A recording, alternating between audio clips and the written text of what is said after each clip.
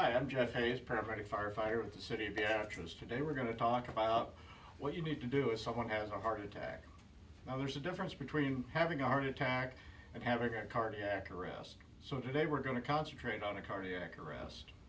Cardiac arrest is when a person's heart is not beating and they're probably not breathing. They're going to be unresponsive and they're going to need help. So the first thing you need to do is recognize that they do need help and get 911 called. After 911 call, you're going to have dispatch. Dispatch is going to walk you through the steps of CPR. Today I have Kittrick all with me, and I have a couple other gentlemen that are going to help us with the steps of CPR.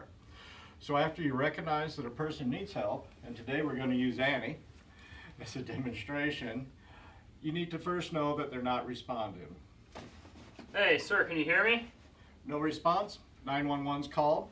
The good thing is today with smartphone technology, you can actually talk to dispatch, have your smartphone available, put it on speakerphone, and they'll help you walk through the steps of CPR. So we're going to do just chest compressions to start.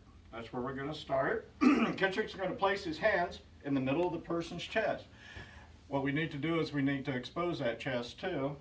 He's going to be right in the middle of the chest, and he's going to compress that chest to at least a depth of 2 to 2¼ inches. At a rate of at least 100 times per minute. Now for most people, you're not going to have available mask or anything else. It's going to be up to you whether you want to breathe for that person too. If Kittrick wanted to do mouth to mouth, he's going to do 30 compressions, he's going to stop, he's going to take control of the airway, and he's going to deliver 2 breaths. Now, for most everyone, you may not choose to do this step. So the thing that you're going to want to do is just keep doing compressions, because it's important that we circulate the blood that is in the body. Alright, so Kittrick's doing compressions of at least 100 per minute. Now, something else that we have available to us, and they're across the city in different locations, is an AED. I'm going to have Jason come in with an AED. What we're going to first do is open the AED. Some of them turn on after you open them, some of you just got to push the button to turn on. The AED is real nice too, because it's going to instruct you on what to do for this person. Now, one thing we don't want to do is we don't want to stop compressions like Kittrick did while we're using that AED. Alright? So, once we do that, we open. You can see here, it has pictures. It indicates where you need to place the pads on that patient's bare chest. Now, if that patient has clothes on, again, you need to remove those clothes. If he happens to be wet or her, you need to sit there and clean that up. Firmly to apply pads to patient's bare chest. All right, the defib's going to walk you through.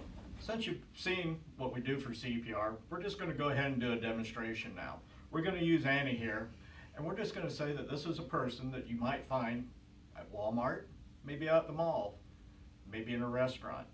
So I'm going to have Kittrick, BJ, and Jason demonstrate what you need to do if you find an unresponsive person and how to perform CPR.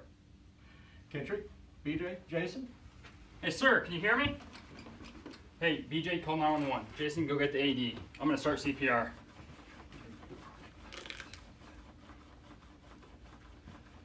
I got the AED.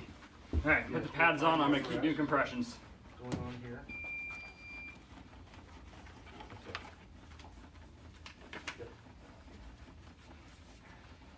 Apply pads to patient's bare chest. You call 911? 911's been called. All right.